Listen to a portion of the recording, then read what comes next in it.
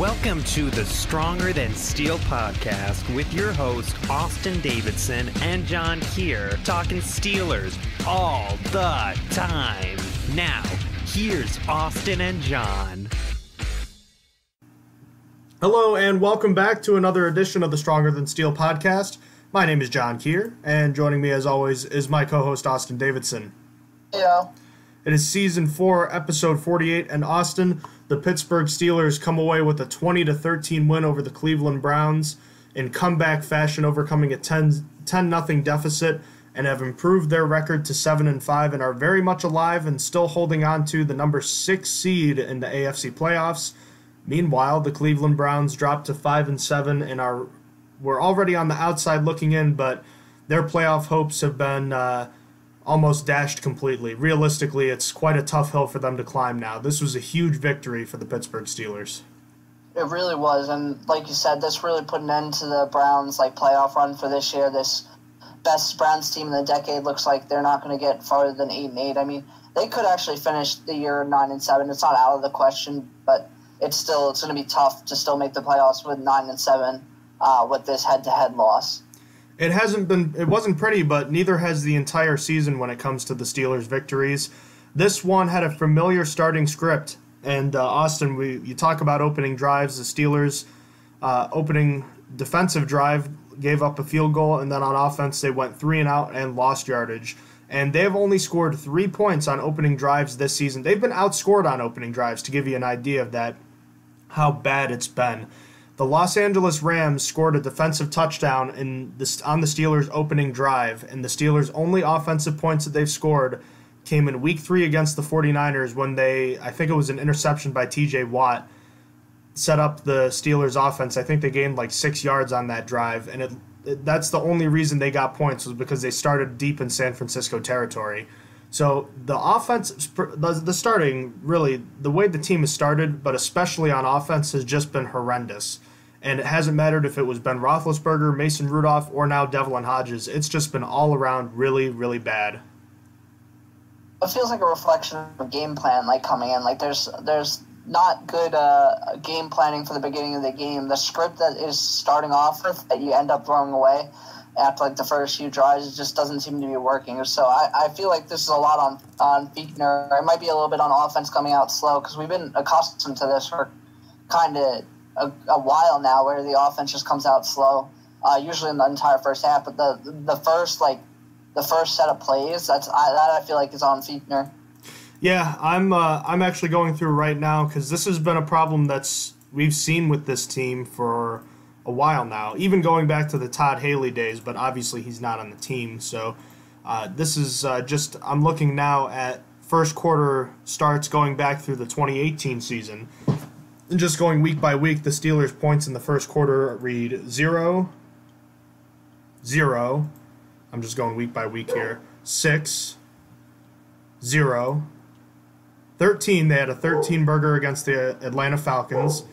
They had 0 against the Bengals, 0 against the Browns, 7 against the Ravens in Baltimore, 21 against the Panthers on that Thursday night blowout win, 0 against the Jacksonville Jaguars, 0 against the Denver Broncos. That's most of last season. But you couple that with the way the Steelers have started, it almost doesn't really matter how they started their drives in the last few games of last year. This has been problems that we've seen with this team for multiple years now.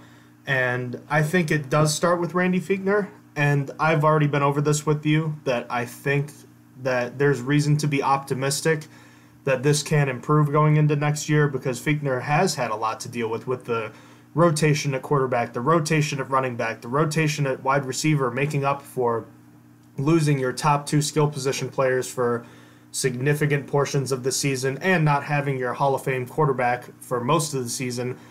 You have to do some damage control, and Randy Fichtner has not done a very great job this year. But given the circumstances, I'm willing to be a little forgiving, and I'm hopeful that next year he might be able to improve upon this, and we might see his best year ever.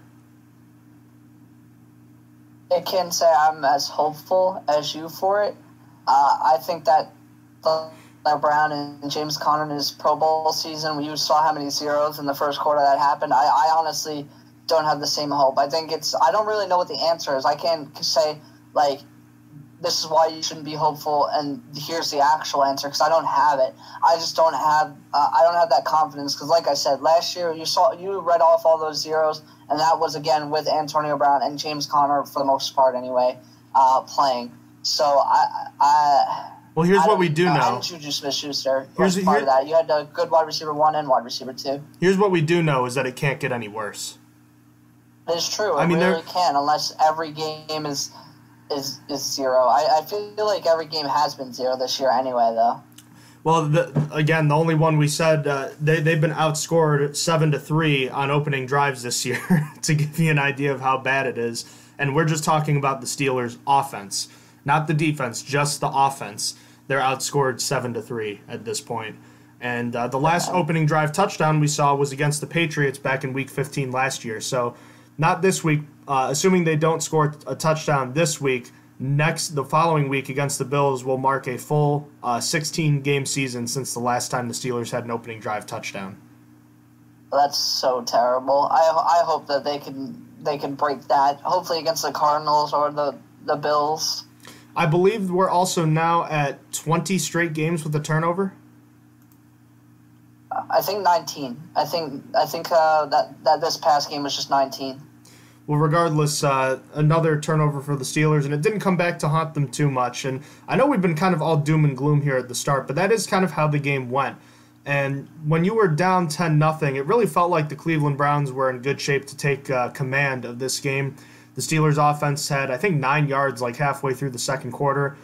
And the defense, while it was bending and for the most part not breaking, the tackling wasn't very good. There were a few miscommunications that we saw. It was just they weren't firing on all cylinders, and I think the early score reflected that. But the Browns, it felt like they could have been up maybe 14 or 21-0 by the time the Steelers' offense got things going. Yeah, luckily the defense did practice that bend don't break offense that kept them in it.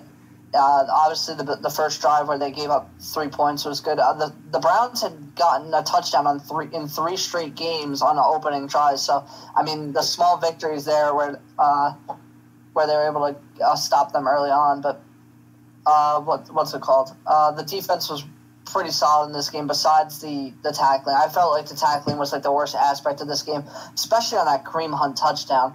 Kareem Hunt, I watched the replay of that, and I saw how they opened it up. It's a really good route for him. It was really good, but like he still should have been taken down before the end zone. That was really terrible tackling, and that kind of happened all day. There wasn't really good tackling anywhere. I felt like there was missed tackles on sacks. There was missed tackles there. They were all over the place. Well, granted, there were some good ones, but that long reception by the tight end, I think it was a tight end, Carlson, that set up their first score. There were like 3 missed tackles on that one play alone. The Browns had a handful of explosive plays. I think they had 3 in the passing game, but they also had 2 catches, one to Landry and Odell Beckham, that also went for 19 yards. So I mean, they don't go down as explosive plays, but I mean they're right on the cusp there. So it's not like the Steelers weren't. Like, the defense wasn't perfect, but I think the other thing to remember is that that's kind of how defense is in the league these days. It's an offensive-minded league, so, I mean, you can't really get super mad about it. I think the defense still overall did well. On that touchdown to Kareem Hunt, from what I was seeing, it looked like Mark Barron bit on, I can't remember if it was a fake or if he bit on Mayfield. It looked like he was going to run. I forget what happened, but it looked like Barron vacated a zone where where Kareem Hunt ended up being. It was either him or Mike Hilton. It's kind of hard to tell. Hilton got picked on a lot early in the game. He got thrown at later, but I felt like he struggled a bit early. But he also had the toughest matchup of the day, I felt. I know Odell Beckham Jr. is probably the more talented receiver, but Landry's been more the go-to guy this year. And you saw that in this game. I mean, he had 6 receptions, and he led the team in receptions and yards and in targets. So he really is that guy for them over Odell Beckham. So, I mean, I think Mike Hilton did have a pretty tough job. And things weren't looking good after the Browns went up 10-0, but just like what we saw against the Baltimore Ravens back in week 5. Week 5. The Steelers were facing, I think, a 10-0 deficit against Lamar Jackson and the Ravens, and that's where we started seeing the Steelers' offense kind of open things up. We saw Mason Rudolph start to throw the ball downfield a little more, and that's what we saw here. We saw Devlin Hodges get the opportunity to sling it downfield a little more, and the key play was a 3rd and 9 at the Steelers' 18. That was Devlin Hodges' first deep shot of the game to James Washington on a free play. Barely got the feet down in bounds, but that 31-yard gain really was the turning point for the Steelers' offense. Things got going from there. End around by Deontay Johnson picked up 17 yards, and although that drive ended in just 3 points, it really felt like things opened up as the Steelers scored a touchdown on the next drive, and that was James Washington's signature moment so far, probably of his career, was that long touchdown catch, and he was the catalyst for an offense that, only 20 points, but it felt like his connection with Hodges was really the difference in this one, and that really is probably more surprising than anything, that it was Hodges to Washington and not Rudolph to Washington. Yeah, it's kind of crazy. You expect that, Devlin Hodges' college connection to his teammate James Washington, when they both played at Samford. Oh, wait, James Washington played at Oklahoma State. Yeah, but James Washington was explosive in this game. He had 2 long catches, one for 44, one for, I believe, 31. It's 31 or 32. I'm kind of mad, though. He keeps getting better every week, but if I made the bold prediction I made last week, this week, I would have hit it. The last week's prediction was the 100 yards and a touchdown, and he finally went over 100 yards, but he's been improving every game. I believe 3 games ago he had 78 yards, which was his career high. Then he broke it, getting 98, and now here he is at 111 in this game. So he keeps getting better, and we're finally seeing what James Washington could be, what I thought he could be. I thought he could be the best wide receiver from his class, I'm sorry. And he's finally starting to show up. Maybe not getting that many catches, but when he's getting catches, they're effective, and you're seeing that show up and get it ability and all that stuff. So James Washington's been great over this 3-game stretch. Yeah, he really has been. And I'm just looking back at his last 5 games. It really, the last 5 games he's been targeted at least 5 times in each of those games. He came down with 4 against the Colts, 6 against the Rams. That was his first really good game. But actually, I think this really starts with that game against the Dolphins when he was a fantastic blocker. And yeah, the blocking doesn't really have much to do with how he's running his routes, how he's catching the ball, but it's been a huge confidence booster for him. And it's nice to see that he's finally arrived, because he's been criticized relatively heavily for a Steelers receiver. And it's tough because he followed in the footsteps of what was the best rookie season by a rookie wide receiver in Steelers history in Juju Smith-Schuster in 2017. Had a relatively disappointing rookie season himself in 2018. And it's taken about a year and a half. And, the quarterback play over that time has had a lot to do with it. But it's really nice to see that James Washington has arrived. That deep threat that he's become, he's averaging, I think, the last 4 or 5 games over 20 yards a catch, which is, that's stuff that Mike Wallace did. And although they're, very different types of players, Washington seems to have finally become that deep threat that we all wanted him to be. Yeah, man, he's just been great. Him and really, who has been impressing me? He only had 1 catch in this game, but Tevin Jones. Yep. Tevin Jones coming on from the practice squad. He's made a big catch in both his games so far. And he's kind of impressed me. He actually had the second highest grade on offense for the Pittsburgh Steelers. I mean, he didn't get that many snaps, I'm sure, but I kind of like Tevin Jones being on the roster over like Johnny Holton. Just I feel like he might have a good shot at staying on the roster going into next year, like active. Because, Johnny Holton's been bad. You could basically just get rid of him and it's no difference. And then you could bring in another wide receiver. I think Jones could possibly stick on as like a depth guy. Well, I'm just, that's that we could get into a discussion about that. But what about Deon Cain? He only had 1 catch again this week, but less than, I'd say even 2 weeks ago, maybe even last week, you could be having a conversation about the Steelers possibly, and maybe they still will, draft kind of like a speedster wide receiver in the later rounds of the draft. maybe you don't need to do that now. I don't know. You've got Washington, you've got Deontay Johnson, you've got Smith-Schuster. Those are three young guys that are going to be under contract, and then you've got Tevin Jones and Deion Kane.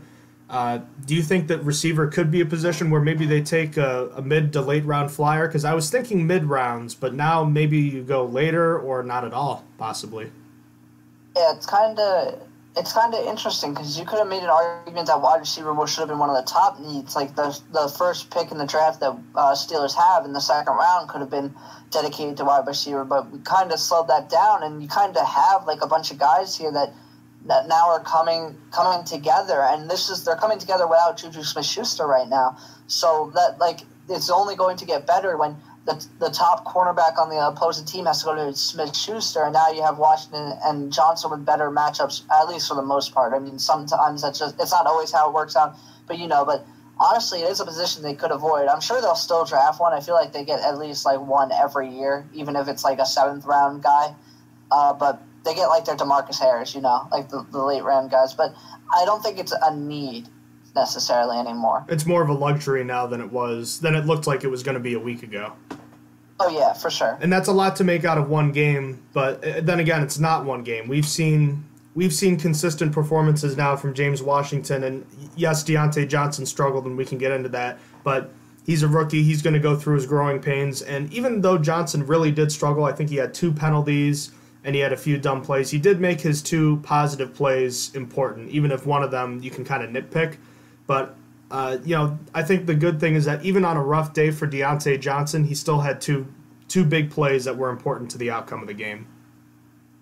Oh, yeah. You wish he had a little bit better time catching. He was targeted 5 times and only caught 1 for 14. But that rush, that 17-yard rush, came right after he made a big mistake. So he made up for that a little bit. And then he had that 14-yard grab, as I said. So he is going through the growing pains. I am still upset about the interception. I guess, I thought about it, and I don't know if I necessarily could put it on him. It could have been a curl, and he just didn't realize. And then when he started running forward, he thought that it wasn't interceptable when he gave up on the play, it looked like. But it's just it's just sour taste in my mouth for that. I want him to run forward and be able to take the guy down, or at least try to. And he's just jogging out there, and then he's oh wow, that actually can be intercepted, and then got blocked out of the play. But other than that, it's just going through the growing pains, and he did a little bit below average at the end of the day, but he had some good plays. You never want to question an athlete's motivation or effort on plays, but upon first glance, the first time you look through, you might think, he didn't give it his all in that play, but it's quite clear there was miscommunication. I'm not sure who was at fault there. Obviously, Tomlin's not going to throw a guy under the bus, but they seem to both be not necessarily pointing the finger, but obviously they both thought that something else was going to happen on that play. Yeah, we'll never really know if Duck thought it was a different play or if Deontay Johnson had the right play or what happened here. But, so we'll just never really know. Not a great day from the tight ends statistically, but they both came up with important grabs. Vannett had a 7-yard catch that went for a first down, and McDonald had 2 big ones, or actually he had a long 12-yard catch. That was a 3rd and 15, though. But he did have a crucial first down that forced the Browns to take their remaining timeouts, and you'd still like to see the tight ends get more involved, but, I guess something is better than nothing because we've seen nothing for the better part of a month. I was still disappointed. Vance had 2 false start penalties, and I wanted to, seeing every false start penalty by wide receivers and tight ends in this game made me want to, kill myself a little bit. It was a ridiculous amount of penalties, and 2 came from Vance McDonald, so I'm still not exactly happy with the tight ends because, okay, now they contribute, but now you're losing yards based on penalties, and it's just, I don't know. I will give Vance that 3rd and 6 where he was able to pull guys across the line and get there for the first down. I give him props for that. The rest of it, I need to see more from the tight ends. They need to be better for a guy that was traded for and a guy that has been so good in the past and has just kind of disappeared. Yeah, and let's transition a little more into those penalties. The Steelers had 10. I want to say 8 of them were pre-snap, and I think that means I don't think they were all false starts. Some of them were illegal formation, but The two on Deontay Johnson, in my opinion, I'll always say that wide receivers should never have a false start penalty because they're supposed to be looking at the ball. Those are unforgivable. For the tight end, it's a little different because sometimes they're splitting out wide and they're playing like a receiver. In that case, it's unforgivable. But when you're playing on the line, it's the same thing as an offensive lineman. It still shouldn't happen, but I'm willing to understand that a little more. But the fact of the matter is there have been too many pre-snap penalties for the last 3 weeks now. And for a team that early on in the year was one of the top 5 teams in terms of penalties and penalty yardage, they've really struggled in that area lately. And I'm not sure what to make of that, but Tomlin acknowledged that as a serious problem in his press conference today, and I have to think that that's going to be a concerted effort and a focus in practice this week to eliminate those mistakes. We're also some that were very, very nitpicky. I can think of two right off the top of my head. Bud Dupree at the end of the game getting that roughing the passer penalty. That was very nitpicky. And then even this one, he is not nitpicky. This is just bad. It was made up. Devlin Hodges' false start penalty that didn't happen, that was just randomly called for no reason, that nearly that just kind of ruined a good offensive drive. I was so mad. I was so mad about the Devlin Hodges one. At least the Bud Dupree one, it's like, well, no. That's I know. Here's why though. I thought it was really, really bad call, but like it's just the Devlin Hodges one. There was nothing there. Like you're talking about something like, well, maybe from this angle it looked like sort of like the Devlin Hodges one. There was nothing. Like nothing happened. Yeah, I still have no idea what that was about, but my whole spiel here, my no, is about the fact that the hit on Mason Rudolph was later than the one, the one at the end of the game 2 weeks ago was later than the one that Bud Dupree laid, and that was not flagged. That's my main gripe. Not to throw gas on the fire that's almost down and dead, but that's my main complaint from that. I get wanting to protect the quarterback, and I'm fine with that, but if you're not going to fine Myles Garrett for a hit that was later than that, because Bud Dupree hit him like as soon as he let go of the ball. So, but that being said, take his injury into account. Do you think that they're like, well, they take Baker Mayfield's hand injury that he had suffered earlier in the game, like that's why they're so? I think it has more to do with the fact that he's Baker Mayfield and Mason Rudolph is Mason Rudolph. Fair enough. That is fair. I mean, I hate to say it, but I think that's true, right? I think so. I think you're right. But all that being said, the one I am still more upset about at the end of the day is that false start penalty on Devlin Hodges because they absolutely made it up. There's nothing there. Absolutely nothing. And I remember it because I was like on Twitter, we're getting ready to say, oh, wow, is that Devlin Hodges or is that Ben Roethlisberger out there getting the defense to jump off sides, like as a joke? And then they're like, false start. And I was like, I deleted the tweet. I was like, what? Excuse me? Because I could have sworn that the defense jumped off sides. Somehow, magically, they saw... I don't know. I don't even know what they saw. They saw Devlin Hodges move forward or something. I have no idea what actually happened. I hope he speaks to the media tomorrow, and maybe he can shed some light on that, because I'm very curious on what happened there. Or maybe the NFL officiating account will come out and explain what happened, explain why they called it, or say it was a bad call. That's just ridiculous. They'll never do that. No, they'll never admit that they made a mistake. They don't comment on plays like that. On plays where they were obviously wrong. But anyways, we're getting a little off track here. Steelers offense, the numbers, again, were not great, but they made the plays that they had to. The ground game, 2 weeks ago against the Browns, the Steelers had a virtually lifeless rushing attack where Mason Rudolph led the team in rushing for the most part. I think he was the second leading rusher. This time around, it was a host of guys. It was Jalen Samuels. It was Benny Snell, a big play from Deontay Johnson, a little Kareth White sprinkled in. And the overall numbers, under 4 yards a carry, but, it was good enough to get the job done. And I think that's really all you can ask for right now, considering where this offense was just 2 weeks ago.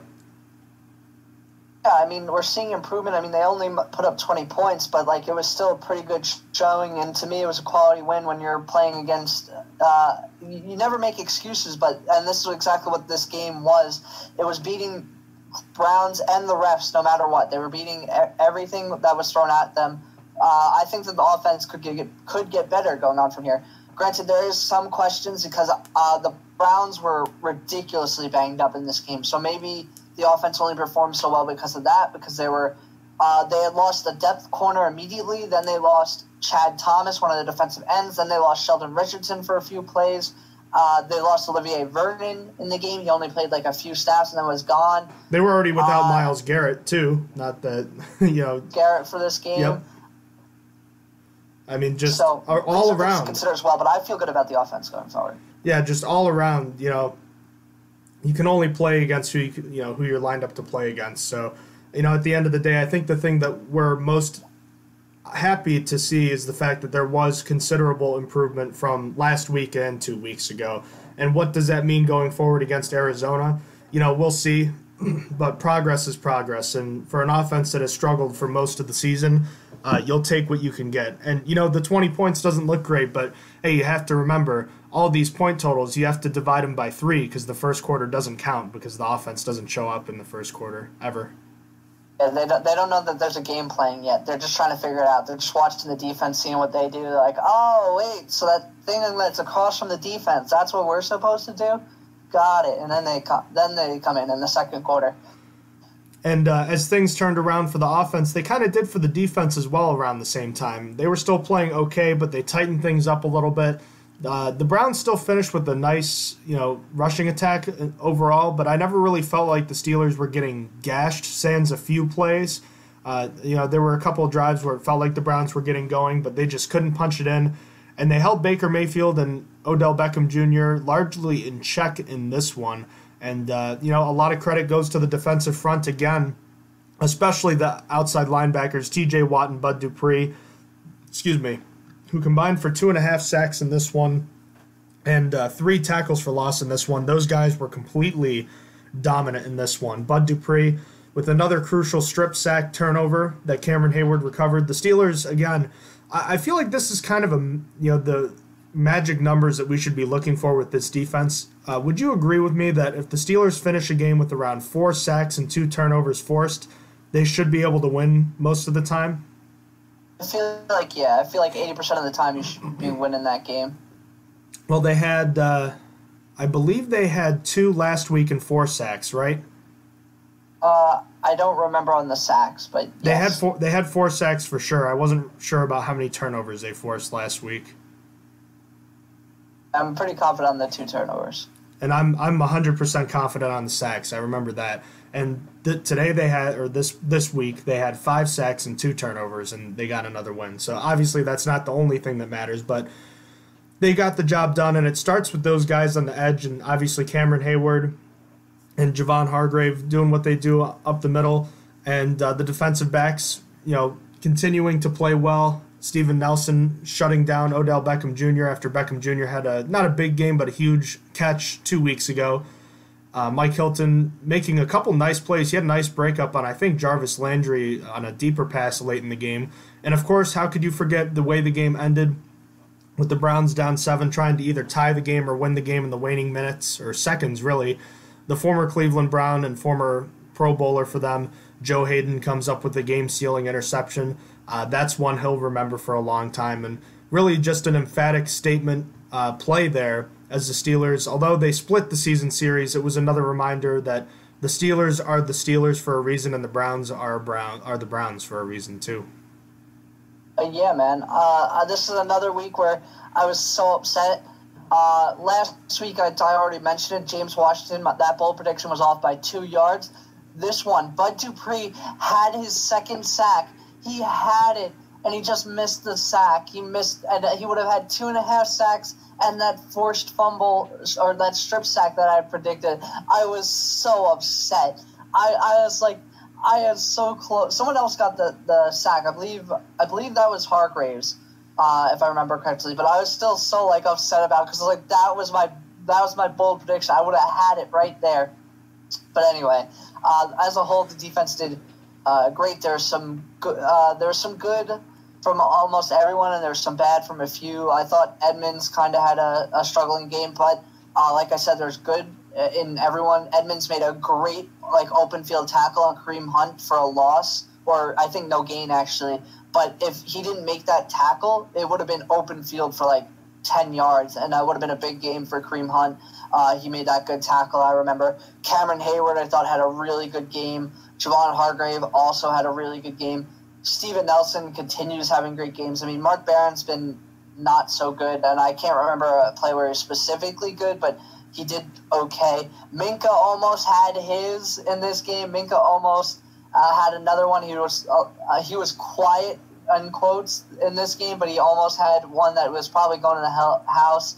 And then obviously T.J. Watt was just destroying Chris Hubbard. I guess familiarity on the second time was poor Chris Hubbard doesn't want to deal with his old teammate, man. That it's just tough. Yeah, it's not fun. It's congratulations on your new contract, Chris, but now you get to play against TJ twice a year instead of going up against him in practice. I'm sure he liked him a lot better in practice than he did in games, And TJ's had a sack in every game he's ever played against the Browns. I think it's 9 career sacks in now 6 games. That first game against the Browns is still one of the best performances. Didn't he have 2 sacks and an interception, or was it 1 sack and an interception? I think they technically gave him 1.5. I remember he definitely had at least 1. They gave him a second one, but there was a penalty on the play, so they counted it. I forget, it was weird like that. But they gave him that, and he obviously had his first career interception. It was quite the coming out party for him, and it was obviously a big deal. And it's funny because he's still dominating the Browns, but he's such a better player now than he was then. Not that he wasn't good then, but remember, he was a lot more of a raw prospect then. He wasn't a dominant pass rusher. He was mostly an effort kind of guy at that point, who was just a freak athlete and didn't have much developed, pass rushing moves per se. I mean, there's a reason why he went 28th overall. I mean, redoing that draft, he's not going outside the top 5, but there's a reason why he was taken 28th in that draft. And, I mean, it worked out for the Steelers, and he's been great. And even as a rookie, he did pretty solid he actually did great for a rookie, and now he's just getting better. He's now an elite pass rusher. I think he could be in that talk that he is an elite pass rusher, and he could be in the talks for Defensive Player of the Year. I think he absolutely should be. And remember, we were talking about I'm completely blanking here. Actually, I think Watt went a little bit later because I think the Steelers were picking later in that draft because they went to the AFC Championship the year before. Oh, I'm remembering. Oh, this is when they picked 30. I'm sorry. It's only a couple picks, but the point being is that you look at all the edge rushers that we looked at that year. Derek Barnett was my personal favorite. I remember Takaris McKinley was your favorite guy. There were a handful of guys. Solomon Thomas. I'm blanking on a couple others, but there were a ton of edge rushers taken in that first round, and so they've had varying degrees of success. But I don't think any of them have been nearly as good as T.J. Watt has been, and he's been. You look at the numbers. I'm remembering now. It was a list of guys who've had the most sacks through their first 3 seasons of their careers, and TJ's top 6. One of the guys that has more is JJ, and he's just been fantastic, and he's one of the most dynamic edge rushers I've seen in a long time for the Steelers, probably the best since James Harrison. And you want to talk about James Harrison, his single season Steelers record for sacks is 16. TJ is just 3.5 behind that right now with 4 games to play. Yeah, he's doing amazing. He's doing great. I'm rooting for him to beat James Harrison's single season sack record for sure for the Steelers. I mean, he's just been great, and you can't really say enough about it. He's been one of the best guys drafted out of that class, and definitely one of the best ones out of that first round. I mean, that was actually a really solid draft. I'm looking through it now, not for edge rushers, but I was looking at some of the other players taken, and just there's some good players, but he definitely is easily the best edge rusher that came out of the first round for sure. Looking at all these guys, there's some guys that I don't even know have played yet, like Charles Harris for Miami Dolphins. I don't even know if he's played yet. I've never heard his name. He's never done anything. There's Tack McKinley, who I loved. Taco Charlton was a defensive end, but I mean, he was bad, and I mean, then you have T.J. Watt at 30, and yeah, it was just really, really good. He's probably one of the best ones out of that draft class, so. Yeah, I'm just looking at other names, and I'm not seeing really anyone that's standing out like There's that. But no one impressive, no one that's kept it going for a while. I mean, like, I like Tech McKinley, but he has not done anything like consistently. He had a 3-sack game for the Falcons. Like, he's flashed what I thought he was going to be, which is amazing. But he's not done it on a consistent level at the NFL, and he's just not always there. Like, the 3-sack game is nice, but, like, what would you want? 1 3-sack game every, like, 10 games, or would you want, like, a sack every game of the year? Like, I don't know. I want the sack every game. Watt is also 1 sack off his career high of, I think, 13 and a half that he had last season. So he's in pretty good shape right now. And that's not to say enough about Bud Dupree, who's been darn near equally as great on the other side, and he's not quite as flashy, and he doesn't have as big of numbers, but he has a career high in sacks now with 8, and he's, I think, tied for 5th in the league in forced fumbles, and he's had 3 now, 2 against the Bengals and 1 against the Browns now that have been crucial, and we need to have a serious conversation now about the fact that he has, in a contract year, he's turned it on so much, and we've talked about the depth behind him. I don't really see how you can't do whatever you can to bring him back next season. Really got to try. I mean, you know what I was thinking about? And I was playing devil's advocate with myself. I didn't even have this conversation with anyone. But in a way, if the Steelers can't pay Bud Dupree, I will be okay. And what made me think of this was I was looking at the sack totals posted by Steelers Depot, right? And I just... in the game, Javon Hargrave had just passed Stephon Tuitt in sacks on the year. Tuitt finished with 3.5 before he went on IR. And that's what makes me feel okay, because you might not have that outside linebacker pass rusher anymore, but Tuitt was also having a career year. And, I mean, I guess you're betting on that happening again, but that's like kind of the same thing. You're betting on Bud Dupree doing it again when this is Bud Dupree's first, like, real breakout year. So if they can't pay Bud Dupree, I'll be okay. But that being said, I would like them to pay Bud Dupree and just have the nastiest defense. Why can't you have Tuitt and Bud Dupree back to play defense for the Steelers? And I have them both. It's going to be rough to run the numbers. I think Vance McDonald's got to go. I think he's going to be a big because he has one of the biggest contracts that you could kind of be okay with getting rid of. Mark Barron as well, Anthony Chickillo as well. It's just you're going to have to get rid of a bunch of people to make room for that kind of contract, but I think you can make it happen. And then you probably like put some money towards like next year, like you move some contracts. I'm forgetting the word for it, but you know what I mean. Like you make the money go into the next year, so you open up cap space. You're talking about restructuring. Yeah. But so they'll probably have to do that as well. I think it's possible though.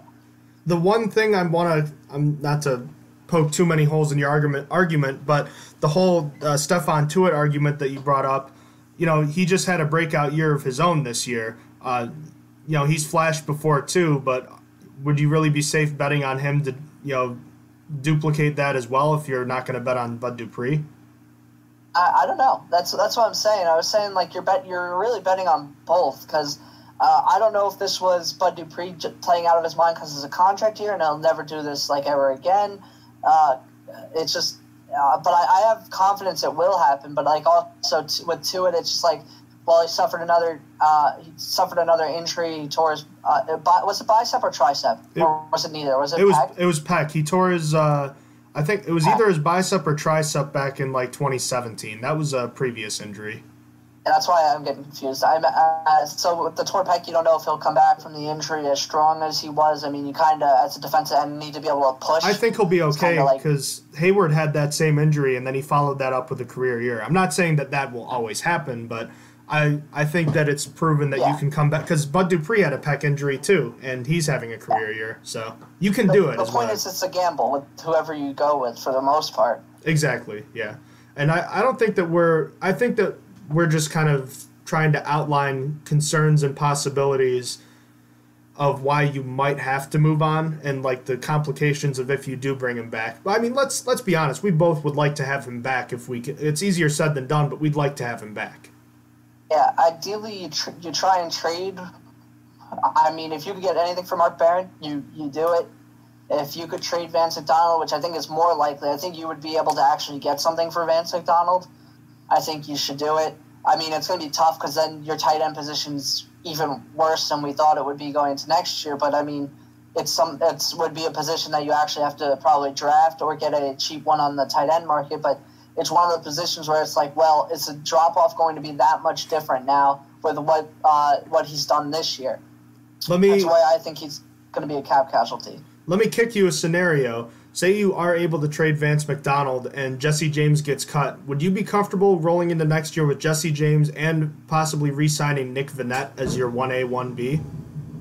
Down for that. I am 100% down for that. I think that would be actually okay. Because, I mean, I don't know if Jesse James is going to be available in the market, but like in your scenario, he will be. I think that I would be okay with this. The problem is, how much do you pay Vannett? How much does Vannett want? I'd be down with that, though.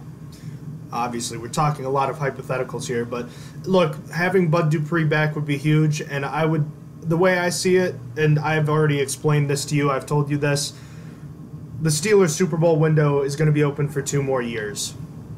I understand not wanting to mortgage the future, but we've already seen unlikely or uncommon moves from the Steelers in the past calendar year. Trading a 5th rounder for a number 2 tight end, trading a 1st round pick to get Minkah Fitzpatrick, trading up in the draft into the top 10 to select Devin Bush, who, by the way, he's been kind of quiet, at least compared to what he was doing earlier in the season. He's still playing very well. I don't want to, he hasn't been perfect, but he's been kind of flying under the radar and he's been solid. And I wanted to point that out, that I think he's been as advertised this year, even if he didn't have a splash play this week. He did last week too. He's still doing just fine, and I'm very happy that he's on the team. Yeah, I mean, he led the team in tackles this week, and he had a tackle for loss. He still has some problems. He's not perfect. We weren't expecting perfect. He's a rookie. And he has a lot of the same problems Ryan Shazier did when he played. And in this game, we saw him overrun his gap a little bit in the run game. So we saw him struggle there. But, I mean, overall, he's still doing great, and especially for a rookie. He's fit in perfectly, and he's been involved in so many turnovers. Maybe not in the past few games, but, I mean, he's been playing great. And I expect him only to get better going from here. Remember, it took Ryan Shazier almost 2 full seasons to come into his own, and Devin Bush is far ahead of that curve right now. And like we have said, it's the thing that Shazier frustrated us with. It's the fact that he will over-pursue sometimes, but it's that athleticism that does it for him. And, as frustrating as it is, you'll take that because he does make so many plays in the backfield. He does make those plays that so few other players can make. That's why you draft those guys. Man, when you know a guy's going to be good, you go and grab him. And they grabbed a guy that was even ahead of where Shazier was when he was drafted, like you said. But anyways, the point I'm making here is that the Super Bowl window only being open a couple more years, you do what you have to do, mortgage the future if you have to, as the Steelers have a bit already, to get guys that are going to make a difference. And we've seen for the first time, they've drafted 8 straight first-rounders on the defensive side of the ball. Make those guys count. Keep them for as long as you can. If you have to franchise tag Bud, I'd do it immediately. I would do that, and I understand that maybe you have to cut someone like a Ramon Foster or a Vance McDonald, Mark Barron. Well, we can go into details about that at the end of the season. I think you have to do that to keep this defense intact, because this defense is the best that we've seen since the last time the Steelers went to the Super Bowl. They've got the pass rush, they've got the secondary, they've got the linebackers, and without a first-round pick next year, we know about the difficulties in being able to replace edge rushers unless you usually have a top pick. And the fact of the matter is sometimes you can get them later, like T.J. Watt, but it took about a full year for him to get to where he was an impact player at all times. And on the offensive side, you'll have your Hall of Fame quarterback back, and you'll have holes there, but that's a problem for another day. Maybe the one thing I will say about tight end is that drafting one, as was the case with someone like a Zach Gentry, is that they're usually not able to make much of an impact in year one. Like, look at T.J. Hawkinson with the Detroit Lions. I thought he played well this season, but he's going to finish the year with 32 catches. Not a big-time contribution. Yeah, he was good, just not tight end tight ends don't really contribute that much, I feel like, especially early on. Like, it's just kind of there's a learning rough curve in the beginning if you're not, like, an elite one right from the get-go. Like, you're not going to be contributing that much until a year or two later. Because that's the thing with tight ends, because back in the day, tight ends were glorified offensive linemen that could catch passes. If they contributed anything in the passing game, it was seen as a bonus. But now the problem is so many teams in college they're basically wide receivers that are just big and slower. You know, they can still, they're big athletes, they make plays, but teams sometimes, it's tough for them to adjust to learn how to block, to play in line, or to be used in different because a lot of these college offenses are simple. NFL offenses, for the most part, aren't. So there is a learning curve, and I think that we've seen that with guys around the NFL like Irv Smith, Noah Fant, T.J. Hawkinson. It takes time, and that's why drafting one early can be seen as questionable. Even Rob Gronkowski, his first season, I think he only caught 39 passes. And that should be point proven enough. When Rob Gronkowski considered one of the best tight ends of the decade ever. Ever. I don't know why I said of the decade. It's just I was thinking of Tony Gonzalez. That's why. That's it's just he's one of the best tight ends to ever do it. He only had 39 catches in his first year. Like you could tell that tight end's more of a developmental position comparatively. I'm double checking that now because I want to make sure I was correct. Rob Gronkowski, 2010, 42, so I was 3 catches off. Enough. Still not that many compared to what he's done. And that was also at a time when the Patriots were still throwing the ball a ton too. So, that is the point. But you'd franchise tag Bud right away, if you had the opportunity to, right? Yeah, I'm clearing up that money and franchise tagging him. Okay. One thing we didn't get to with this game, special teams. I thought they did a pretty good job in this one. They had good punt coverage. Cam Kelly had a couple nice plays. Johnny Holton had a nice tackle. Chris Boswell was perfect again. Jordan Berry continues to have another good actually, we'll get to that later. He's having an elite season for a punter. And, the kick return game, actually, a big 34-yard return from Kareth White. It was the only good return we saw all day. But it gave us a glimmer of hope, something that we haven't seen from this kick return unit in, ever.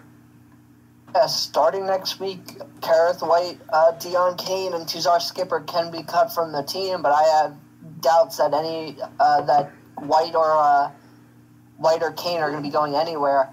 White, I feel like, has done decently in his time this season. I mean, he showed his worth on offense, where he could be that speed back that the Steelers really haven't had in a while. He showed some worth on special teams where he got that one long return, a 34-yard return that got them past their 40, and you see he's flashed, and it's just been pretty good for him. And then, like you said, the rest of the special teams is actually pretty solid. What's it called? Actually, I'll let you take over because you have something importante. Yeah, according to both Bleacher Report and ESPN, the Carolina Panthers have fired head coach Ron Rivera. Wow. Okay. That's actually kind of surprising. I'm surprised they didn't wait till after the season. Yeah, apparently they've had enough after 9 years. Remember, former Steelers minority owner David Tepper owns the team. He purchased the team when Cam Newton and Ron Rivera were both already there. So those aren't his guys. For now, interim head coach is going to be Perry Fewell, who I actually remember because he was formerly a former interim head coach with the Buffalo Bills when one of their coaches was fired. So, oddly enough, Perry's going to have his second go-around as an interim. I wonder if if he's thinking, can I ever get a head coaching job, a real one these days? But, yeah. I bet he is. He's like, yo, guys, I've done it twice. Let me get a real shot at it. He's got a really cool name, though, Perry Fewell. Yeah, a cool name. It might be Fewell, but I thought it was always Perry Fewell. I'm seeming to remember it that way, but I could be wrong. But Riverboat Ron is out. Could be a new era for the Carolina Panthers, who've lost 4 straight, and Cam Newton, at a crossroads now. Do you think Ron Rivera's done? I have a feeling he'll land on his feet somewhere. I just don't know where. I feel like he could get somewhere. I mean, he's probably an improvement over Adam Gase or Freddie Kitchens. You say probably. Oh, how could it not be? Exactly, that's what I'm saying. Like, it's just going to be...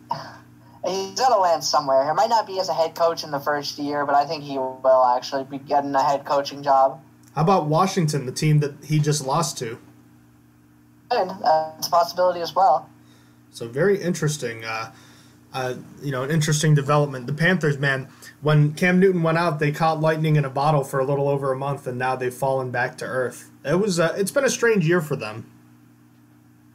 It really has been. They lost a few in a row, and then they won so many in a row. Came back and won 4 in a row after Cam Newton got hurt. It's just weird up and down year for them. You know what's interesting? I'm now just realizing this. Perry Fewell, to my knowledge, I'm going to double check this because I want to make sure. Perry Fewell.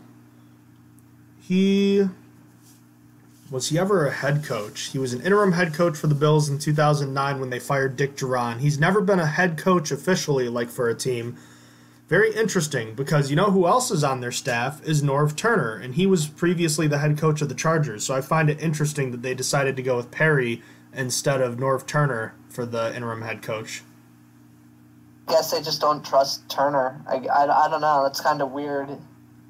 Yeah, very, very bizarre. But anyways, I guess it's not that big of a deal for us. But just some breaking news I wanted to bring up because it is a significant firing.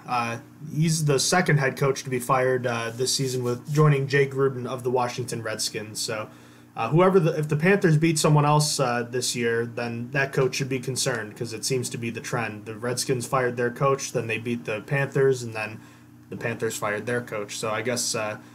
I don't know. I guess it's something to monitor. What were we talking about before? Talk about special teams. Oh, yeah, that's right. Did you have any further thoughts? Because you were talking about Kareth White and the kick returning. Just that the rest of the special teams was pretty good. Kareth White flashes some upside, and that Jordan Berry and Chris Boswell continue to be great, having probably their career years, to be honest.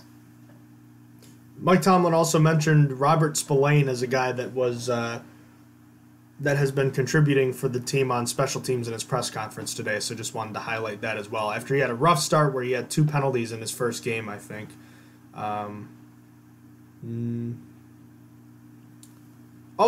Just one last thing that I was thinking about. I saw that Trey Edmonds was the fullback on Benny Snell's first career rushing touchdown, and that he actually went out and blocked someone. So I wonder if we're going to see more of that going forward. It'd be cool. Gives Trey Edmonds a way to stay on the roster for a little bit longer, up until next year. So that's good for him. Yeah, I mean, I'm not in love with Trey Edmonds as far as what he does. I think he is kind of a practice squad kind of guy, but I just like what he brings to the team. I like his ability. I think he's a good special teamer, and I think he's kind of a versatile guy. I like having him around. Yeah, I'll keep him around. Any further thoughts on the game? I mean, obviously a huge game. The Steelers split the season series with the Browns. The Browns, not a lot. We didn't make a huge deal about the wearing the Pittsburgh started it shirt from Freddie Kitchens, but obviously it's gained a lot of traction since the Steelers won. A couple players, Ramon Foster, said that Mike Tomlin would never do that, and David DeCastro basically said that it was stupid for Kitchens to do that. And look, I agree. I think it's a bit overblown, but the fact of the matter is the optics are bad. And like I said the other day, it just looks stupid, and for that reason it is stupid. Yeah, it's pretty stupid. Alrighty then. Steelers 7-5 now. Let's move on to the rest of the games from Week 13 of the NFL season. Starting with the New York Jets and Cincinnati Bengals. The Bengals are off the schneid. They've picked up their first win of the season, now at 1-11. Andy Dalton plays hero ball for the Bengals, and Tyler Boyd catches a big touchdown pass. The season's obviously over for the Bengals, but nice for them to not go down in history as one of the worst teams ever. It really felt like this was coming, though. Once they were starting Andy Dalton, it really felt like, yeah, this is where they get their one and possibly only win for the year is right here. And they came out and they did it. It was 22-6 Cincinnati. And Jets made history. They're the only team to lose to 2 undefeated teams with a worse than 0-6 record in the same season. Only team to do so. 0-7 actually, because it was the Dolphins were 0-7, I think, and obviously the Bengals were 0-11. And I said it at the time, I was wary about picking the Jets, and I don't know why I did, because like you said, I kind of felt like this was coming, because I felt like the Jets, even though they've been playing better, I was kind of nervous about it, because I just don't trust Sam Darnold, and they got absolutely bullied by the Bengals, and that is just flat out embarrassing. It is rough to be a fan of one of those New York area teams right now. Yeah, man, it's not great. Speaking of those New York teams, the Giants in snowy MetLife Stadium got the crap beaten out of them by the Green Bay Packers, who improved to 9-3 on the season. Everyone was talking about, like, oh, Aaron Rodgers, playing in the snow doesn't bother him. No, it shouldn't. He plays in Green Bay. I don't know why people were making such a big deal about that, but the Giants have lost their, I believe, eighth straight game.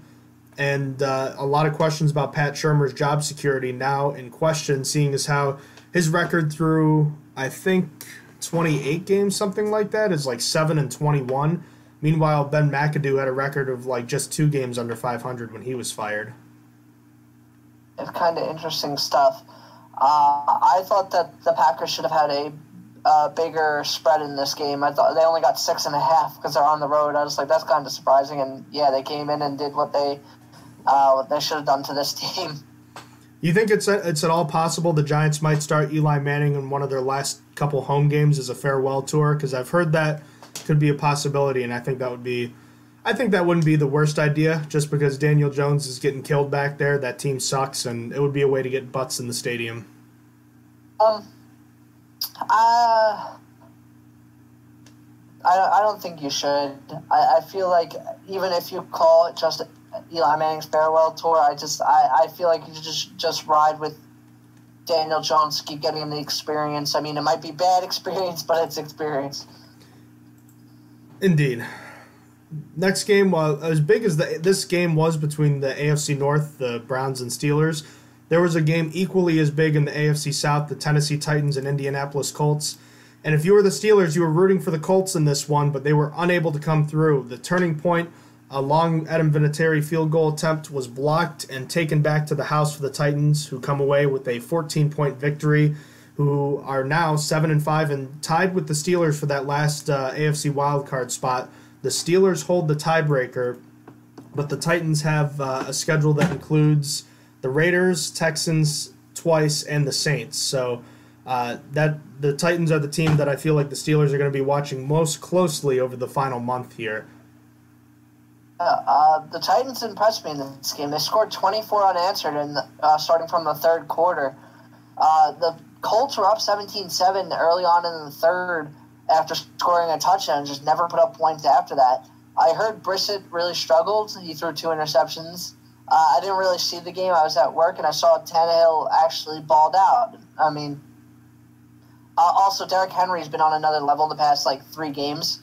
And really, you look at his numbers, and he's had some really nice games. If you go back to his last 16 games, he's had a really nice season. If it were the past 16 games, so I mean, Henry's kind of underrated right now, I feel like. But yeah, the Titans kind of impressed me here. Remember, it was around this time last year he really turned things on again. He finished with a great statistical season last year, but over half of it came from his last 5 games. And here he is. He's just one of those guys that just gets better as the season goes on. He is a bull out there. Yeah, man. He's just so good. Philadelphia Eagles fall to 5-7 at the hands of the Miami Dolphins in one of the greatest trick plays ever. The old flip from the punter to the kicker on that strange formation. It was a trap, and the Dolphins caught the Eagles napping. It was the key play and a big upset win for the Dolphins, who, despite the 3-9 record, are playing close football nearly every week. And it's really the spirit of Ryan Fitzpatrick and the ability of Ryan Fitzpatrick to keep that team in it. And Devontae Parker has finally become the player that the Dolphins thought that they were getting in the draft 4 years ago. I just can't believe how bad the Eagles actually are. I mean, Carson Wentz didn't play terribly. He still just didn't really finish with a great stat line. Touchdown and interception was great, fine, 3-1. But the 28 for 46, he's been inaccurate. He hasn't been playing well. And the Eagles wide receivers have been mostly disappointing. I mean, you saw Alshon Jeffrey finally go off in this one again. But, like, after him, it's just really rough sledding. And then I just can't believe Miami was able to stick in this game and really give it to them that bad. It's just the Eagles' secondary and defense is just that bad that they're able to allow 37 to Miami. Just incredible stuff. I can believe it because the NFC East is the worst division in football, and all 4 of those teams are bad. So crazy. The Redskins could still win that division. It's mathematically possible. Just wouldn't gross. that be? Let's not even entertain that right now. The Buccaneers at the Jacksonville Jaguars. The Nick Foles era is over. The Buccaneers raced out to a 25-0 lead. And, man, oh, man, the Jaguars went from being in the race just a couple weeks ago to now looking lost as they could ever be. That game was ugly. That game was, like, really, really ugly. I thought that they should have never benched Minshew in the first place, if I'm being honest. He was playing great. He was playing fine. He wasn't a reason why they were losing. And I know you paid Nick Foles all this money, but, like, I almost felt like this is happening. And Nick Foles, confirmed, can only play good for the Eagles. He's going to get cut this season, return to the Eagles as a backup, come back and start playing again because Carson Wentz gets hurt, and then he's going to be an MVP again. I don't know what the Eagles do to him, but he was never good on the Rams. He was never good on the what's the other team? Not Jacksonville. The other one that he was on, but other than the Rams. He was on the Eagles twice. Remember? Oh, but there was another team he was bad on, other than the. Oh, the Chiefs. The Chiefs. The Chiefs. Yeah. Okay. Yeah. He was with the Chiefs for a little bit. So he's only good on the Eagles, confirmed. Yeah, I mean, I definitely get the criticism of Nick Foles this year. He's not been good. He's also only played 10 quarters, and I actually don't think Gardner Minshew's been that great. He's just been okay. His QBR this season is 26th in the NFL. It's not much better than Mason Rudolph's. I'm not saying that he's bad. I'm just saying I think the problems with the Jaguars run much further than just the quarterback. And there's a bunch of problems. I mean, their once elite defense is just like now just kind of trash, just kind of there. Like their defense, none of the pieces really changed besides Telvin Smith. But well, I was going to say Jalen Ramsey's gone now. I wonder how much that has affected them. I'm forgetting about that. But even when Jalen Ramsey was there, they weren't even doing as good. Not compared to that season they had 2 years ago. It really was special. Looking back on it now, yeah, that defense was so good just 2 years ago. Like they were almost AFC champions. Even given how bad Nick Foles was playing, he's still better than what Blake Bortles was. Oh yeah, 100%. Oh man. Next game we're moving on to, we already kind of talked about it a little bit, but the Redskins pick up their third victory of the season by beating the Panthers 29-21. Panthers free falling, have just fired their coach. Redskins still mathematically alive for the division, even though they have I think like a top 5 pick right now. Wild times right now. It's really, really wild times. But I mean, what can you say? The Panthers really played down to their opponent in that game. That's really all you can say.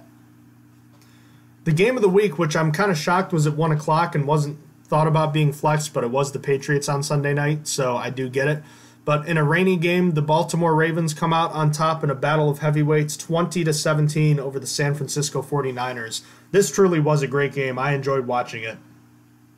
It was really a good battle. I mean, you saw both teams be successful at times, and it almost looked like the 49ers could have won it.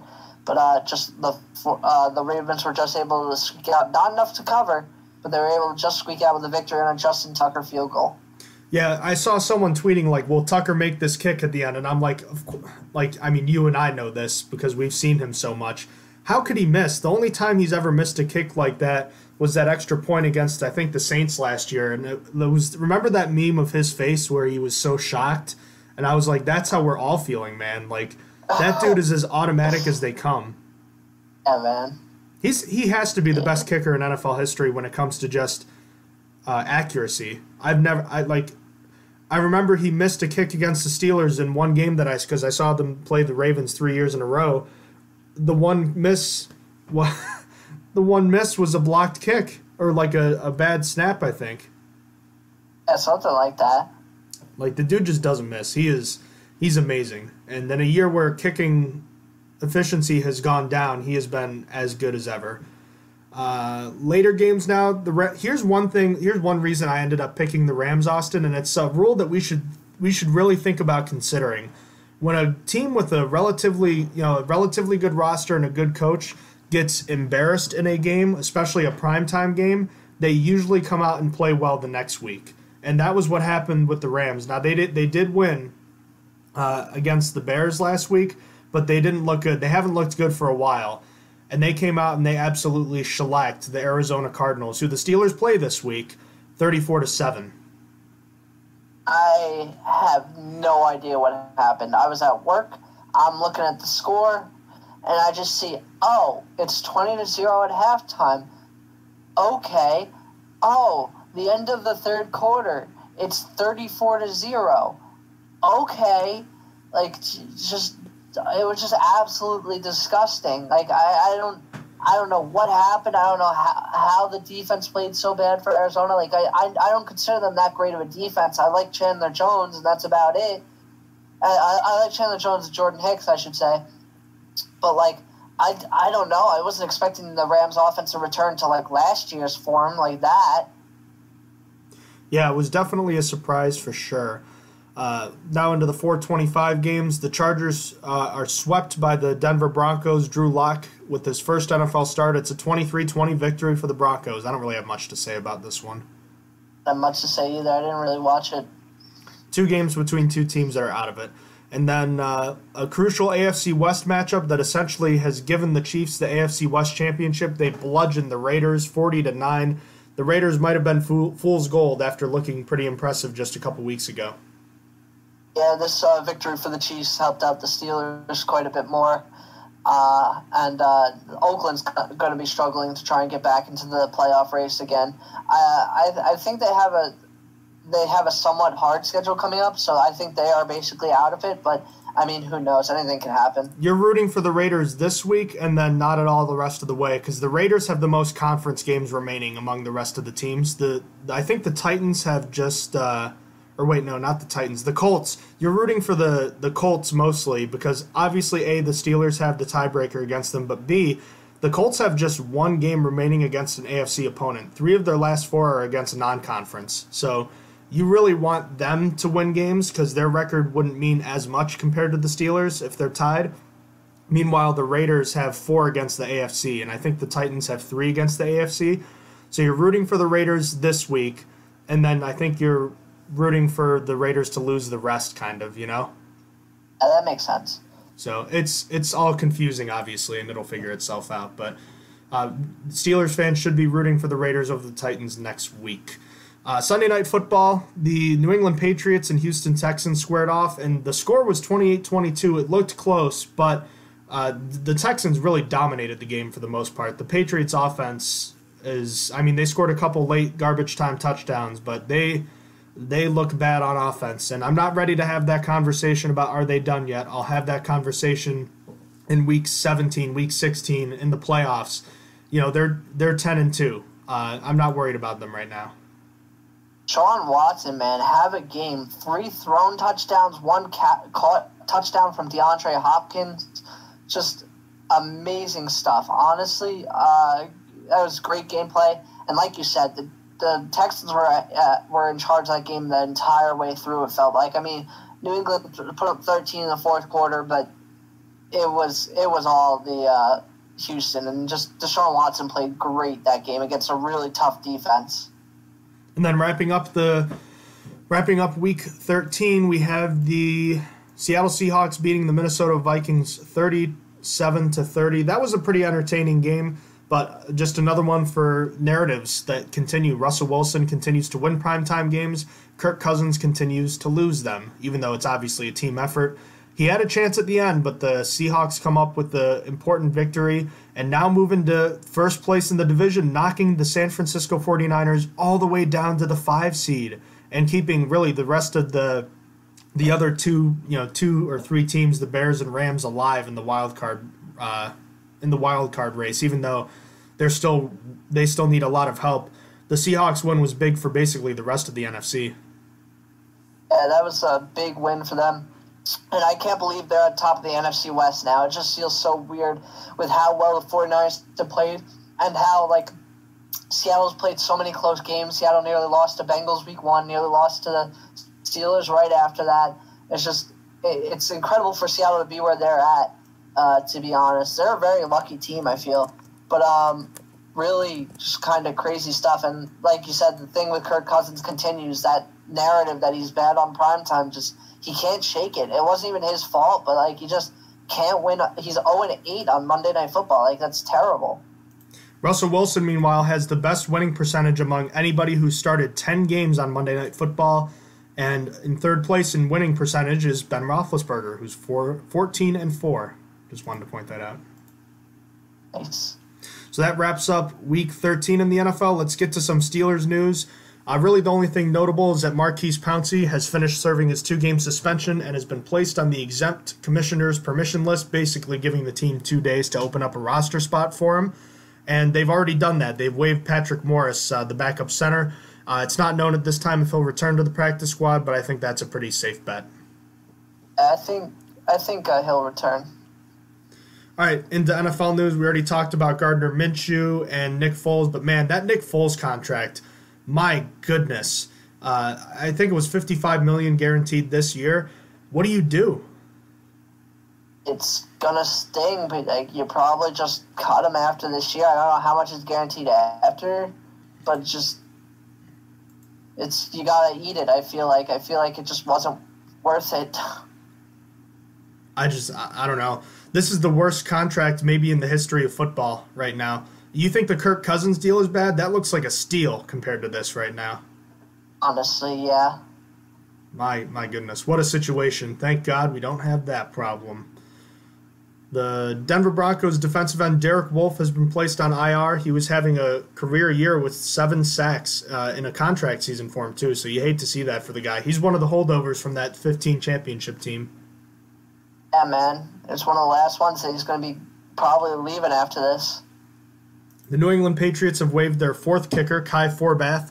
Just less than 3 days after he signed with the team, you might be thinking, oh boy, what for? But the reason is they'll be re-signing Nick Folk, who had an appendectomy last week. So, just shuffling out kickers. But he did miss an extra point on Sunday night, I believe. Kai Forbath did. Yeah. I mean, it is what it is. Another thing that's kind of surprising, the Cincinnati Bengals have activated wide receiver John Ross off of injured reserve. Meanwhile, A.J. Green is still not playing. It is kind of crazy. I guess they really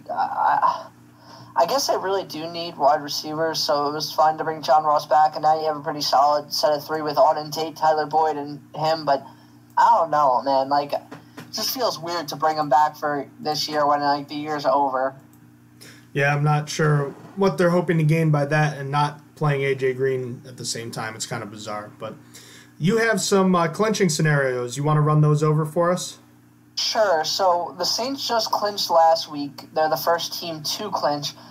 There are now 4 new teams that can clinch this week, as well as the 49ers and Patriots, which were able to clinch last week. So the first new one, Ravens can clinch the division with Baltimore win and Pittsburgh loss, or a Baltimore tie and Pittsburgh loss. Then they clinched the playoffs just by winning. And there's some other convoluted ways they could involving tie, if they lose and then there's a tie or they tie and something like that. A bunch of other ways, but those aren't likely. Bills can also clinch with a win. Oakland loss or tie, Houston loss, Indianapolis loss or tie, and then that's what makes them clinch the playoffs. Chiefs can clinch the AFC West division with a win and an Oakland loss. Seahawks can clinch the playoffs with a win or tie. Then New England can clinch a playoff berth with a win. And then there's some other convoluted scenarios involving ties. And then 49ers clinch a playoff berth with a win and Los Angeles Rams loss or tie. Or if they tie and lose. So those are all the clinching scenarios for this week. Alrighty then. Thursday night football this week. 2 teams that played on Thanksgiving. They get a full week of rest for this Thursday night game. It's Cowboys and Bears. Chicago is at home. Right now, Pigskin Pick'em just updated their line. It's Chicago plus 2.5, so Dallas is getting 2.5 points on the road. 2 6-6 teams. One of them is a far cry from the playoffs. One of them is leading their division. Oh my. Hey, they're both bowl eligible. They're both bowl eligible. Ew. I'm going to pick the Cowboys to cover in this game. I don't have faith in the Bears. I do have faith in the Cowboys' offense. So I'm going to pick the Cowboys to cover here. The weather in the Northeast has been not very nice the last few days, and I'm going to bet on the fact that Soldier Field is typically a terrible place to play this time of year for the road team. The Bears' offense is by no means high-flying, and the high-flying Cowboys' offense, I'm going to predict, is going to get stymied a bit by the natural elements playing into the hands of the Bears. So I'm going to take the Bears to win this game straight up, and obviously plus the 2.5 points there. So give me the Bears, and hopefully it'll be a better game than I'm worried that it's going to turn out. I hope so, too. All right, that just leaves us with a couple of things to get to. Is it time to start thinking about Mike Tomlin as a Coach of the Year candidate? Because I think that there's a lot of really good possibilities. Guys like John Gruden with the Raiders, guys like Kyle Shanahan with the San Francisco 49ers, John Harbaugh with the Ravens. But I think Mike Tomlin certainly can stake a claim to that award possibly based on how the rest of the year goes. 7-5 in the playoffs as of right now on your number 3 quarterback, missing your starting running back for most of the season, missing your starting wide receiver, number 1 wide receiver and running back for part of the year. I think this has been by far his finest coaching effort, and I said that at the time that this was going to be the most important test for Mike Tomlin once he lost Ben Roethlisberger, and so far he's passed with flying colors. So far he's done really, really well. I think that he should be part of that conversation for Coach of the Year. I don't know if he should be the front runner. I kind of like Kyle Shanahan for this year, but I mean, with doing what he's done with how much he's lost with injuries, with a third-string quarterback, with a second-string quarterback, it's just it's been incredible stuff. So I think that he should be amongst the conversation. I think he could be the runner-up. I think he's the second best option, if I'm being honest, only behind Kyle Shanahan. He's not going to win it if the Steelers don't make the playoffs. I think for him to win it, the Steelers need to make the playoffs and maybe make some noise in the playoffs. Oh yeah, for sure. But one thing that is nice, and we've both been critical of him in the past, but he's also earned it. It is nice seeing him get the credit that he does deserve, though, because I heard Pat McAfee this morning say that he was the most underrated coach of all time, which is really interesting because, 11 months ago, he was that's not what we were saying about him. No, not at all. But it's nice to see him getting the credit that he deserves this year. Another guy that should get a lot of credit for the way he's performed this year is Jordan Berry. As of right now, he holds the 3rd best punting average in team history for a single season at 46.1 yards, trailing Bobby Joe Green, also better known as Bobby Walden, for the team record of 47 yards by less than a full yard. His 41.3 net yards per punt return would be a team record if it stands. Now, a few things to note. The net average has gone up substantially since Bobby Walden was punting. So, that's one thing to take into account. Another is that the weather's going to be bad, and, net average and punting average is going to go down over the next few games. And obviously Barry's had more room to boot it this year, whereas, the last few years he's been punting from, deep in either in opponent's territory or at midfield trying to pin teams, so he hasn't been able to boom it as much. But all that being said, you can't argue that Jordan Berry is having his best season. He has been, we've said he's been very good, but now, being able to do it for as long as he's done it, he's been elite. There's no other way to put it. He has been a weapon for the Steelers this year, and it's been very, very nice to see because we haven't seen that in a long time. It's been very well needed, too. Just with how bad the offense has been, you need a guy that could flip the field in that sense. So he's been very good at a very opportune time. And also credit to the coverage team as well. I know that we've seen some slip-ups from Artie Burns and Johnny Holton at times this year, but for the most part, they've done their job, and that net yards per punt return is a team stat because it's not just on the punting, it's on the coverage team, and they've all done a good job so far. Yeah. Oh, yeah, for sure. Alrighty then, any further thoughts? I think we're good to wrap this one up for now. I'm good. All right, the Steelers play in Arizona next week at 4:25, and we'll be talking about that game on the next episode. But in the meantime, if you have any questions about the show, please feel free to email us at strongerthansteelpodcast@gmail.com. Check out our website, strongerthansteelnfl.blogspot.com.